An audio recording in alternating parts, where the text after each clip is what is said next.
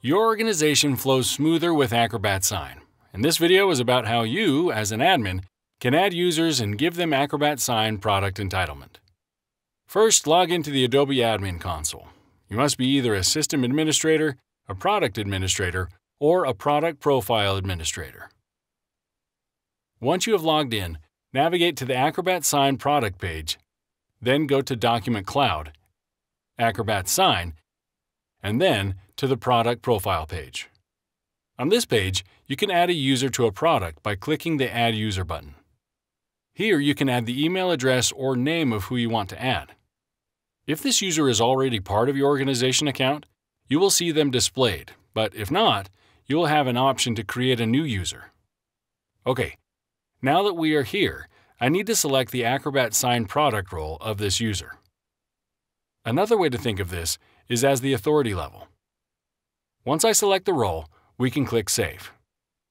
Shortly, our new user will be sent an invitation email. Make sure they click Accept Invitation and complete the registration process.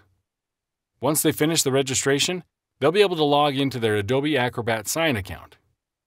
Okay, that was pretty simple, but I want to go over a few things so you can resolve potential entitlement conflicts. One thing to keep in mind is that each Adobe Acrobat Sign user is identified by a unique email address and can only be identified to one instance at a time. If they are presented with a second entitlement through an organizational license like Acrobat Sign for Enterprise or Acrobat Sign for Business, the user's first instance of Acrobat Sign will prevent the user from accessing Acrobat Sign through your organization's account. You might wonder how to identify if this issue is happening. The easiest way to tell is if they receive any email that looks similar to the examples I have on screen. If your users didn't receive an acceptance email, have them check their spam folder.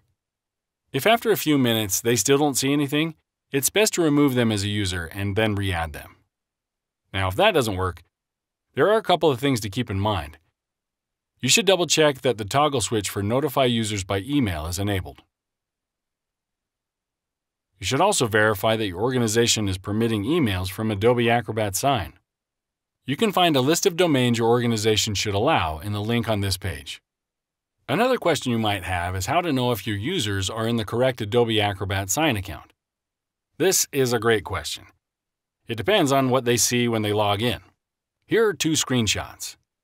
If they see the image on the left, they should be good to go. But if they see something similar to the images on the right, they should reach out to Adobe Acrobat Support so they can review the user further.